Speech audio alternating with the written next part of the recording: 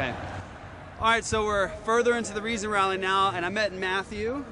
Matthew's from New York, and he is the co-president, the vice president of the Atheist and Agnostic Society of Cornell. At Cornell, okay. Yeah, so you came all the way down for the Reason Rally? Yeah. Okay. I mean, I have family around here, but yeah, so it's kind of a dual. The mental states I mean, it becomes a little bit complicated. You can talk about brain states as causing mental states, and that might make some sense. I personally think that it's a little bit odd. What I'm hearing you, though, is I guess what I'm getting at is this, is that we have as foundations here, we're stardust, we're apes, we're cosmically, broccoli, your brain is fizzing, right? And why should anybody say, we need to fight for this kind of brain fizz? Versus over here, a person is fizzing this way. Why is one brain fizz more than... Well, that's why I brought up the, in terms of resolving disputes, that's one question. In terms of why, within one framework, I would believe anything at all, again, I think that it's a result of a combination of evolved social instincts. So it's just random. It's not random. It could have evolved the other way. Random. It could have evolved the other way. It could have evolved in a different way, and it does evolve in a different way in other social species. So evolution could have brought us to irrationality as the norm. We were talking about morality, not rationality. I'm talking about the information and the fizz going on in your brain. So over here we have, if I use your foundations, if I take atheism, say Dawkins, naturalistic materialism, and I look out across right now, I see a bunch of bags of biological stuff that are fizzing chemically thoughts that say, reason, reason. And they say we should all hold to the same kind of reasoning and everything else going on over here. But that's the foundations. Yes. As a Christian, I look at over here, I say this is not just stardust or not just bags of stuff. They're made in the Imago Dei. Everyone here has value and dignity, including you.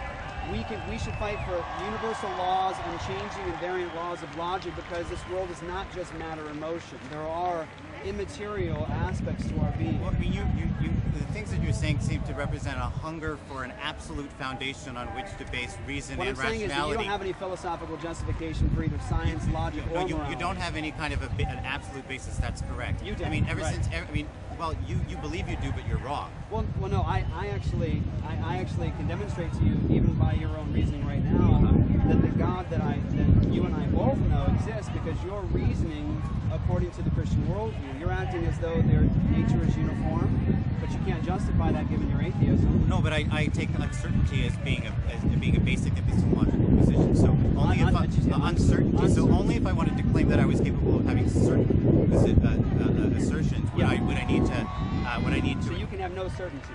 That's correct. Are you certain about that?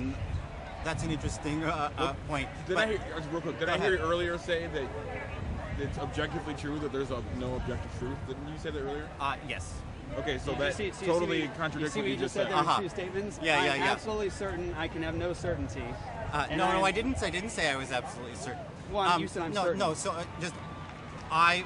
so you can have certainty when you have, in terms of a self-contained logical system. So, do you know the distinction between analytic and synthetic propositions? But you told me that laws of logic are just results of chemicals going on in our brain.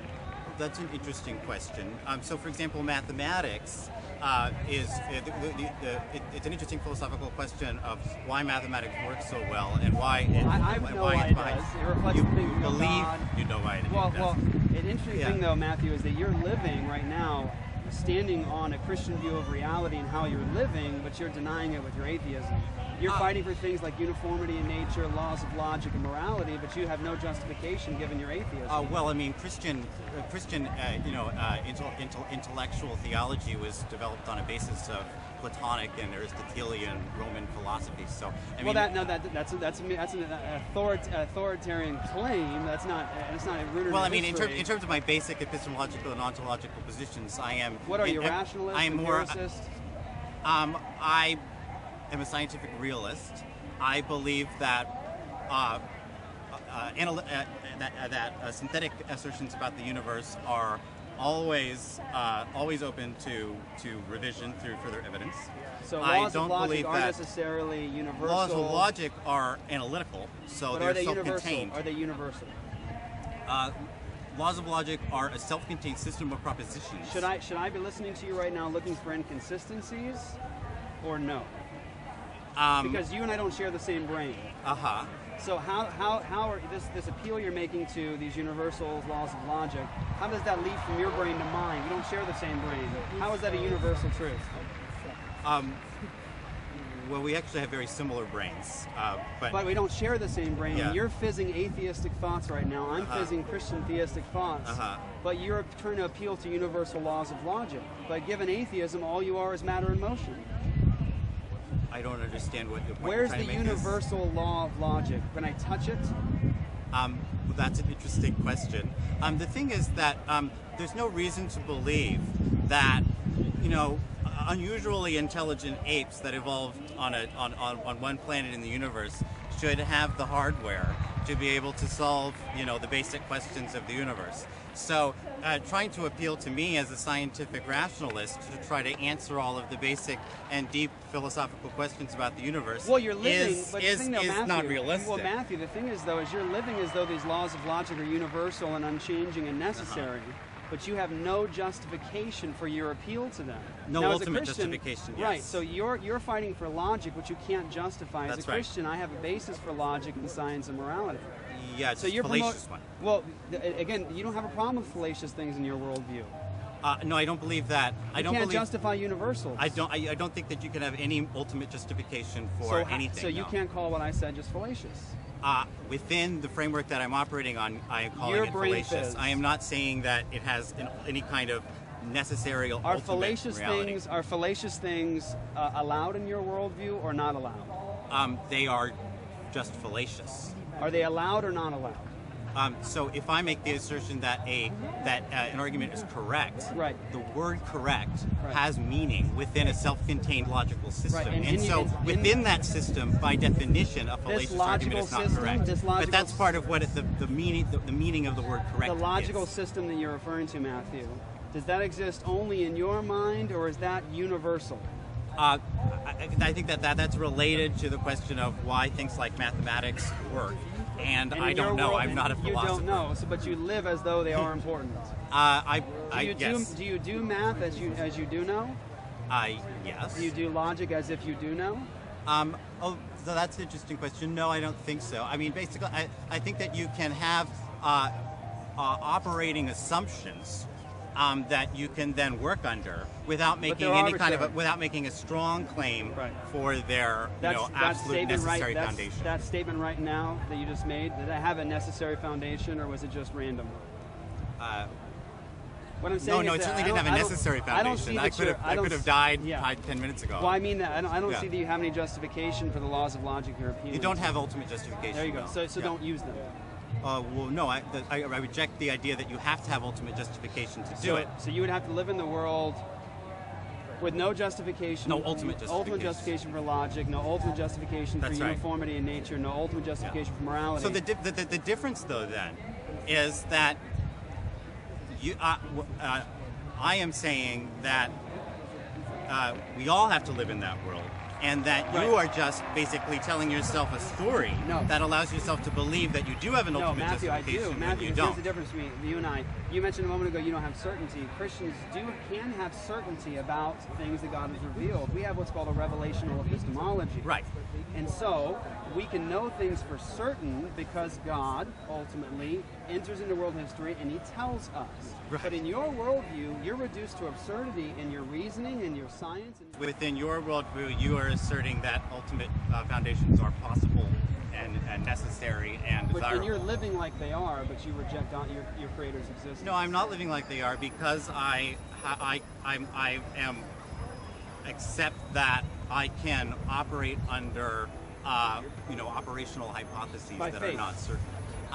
You live by faith. It's not faith because I don't claim to be certain about it. I would have to be certain to have faith. Matthew, do you know that tomorrow is going to be like today, and with nature being uniform? No, that's Hume, and I don't. There's no inferential basis for inference. So, do you have an answer for Hume's problem? No, there's no answer for Hume.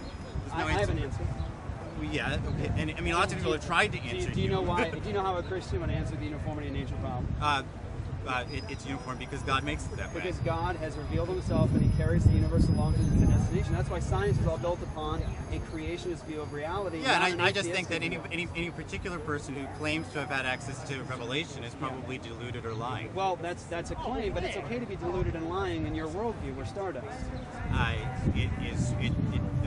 The word okay is a moral claim. I'm just saying that it's probably wrong. Probably wrong, but could be right. Absolutely. Okay, right. so there's no certainty. Nope. Absurdities are allowed. I don't know what you mean by that. Well, you said it could be either way. Yes. So absurdities could be allowed. I don't know what you mean by that. It could be okay to just be absurd and live absurdly. Well, I'm not going to stop you. Right.